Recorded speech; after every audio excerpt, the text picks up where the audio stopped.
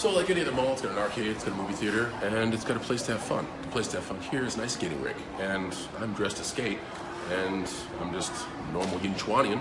So let's go have some fun.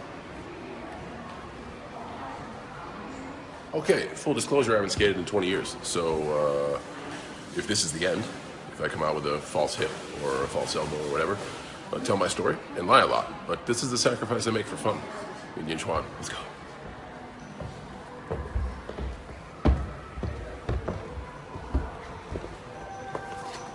It's very awkward without a stick. I'm getting the hang of it.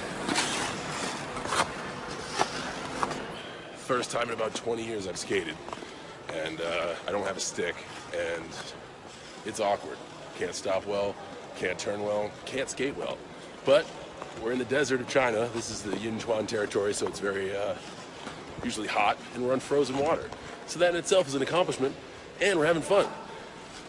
So I'm gonna make another lap as we're here in the mall, and people can just watch, and it's awesome, and it's fun, and that's that. I'm skating.